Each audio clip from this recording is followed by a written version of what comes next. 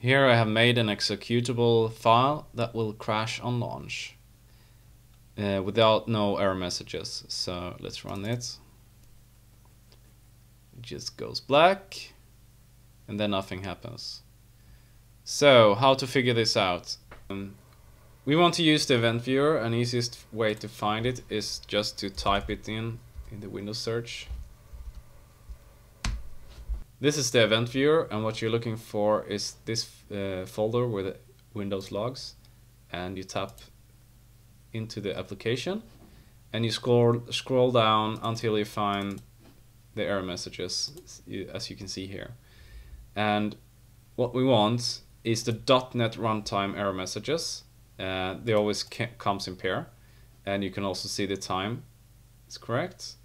And if we move this one up, this text here that gives the exception messages, this thing is what's interesting for the developer to know, because it points out exactly where the crash happened.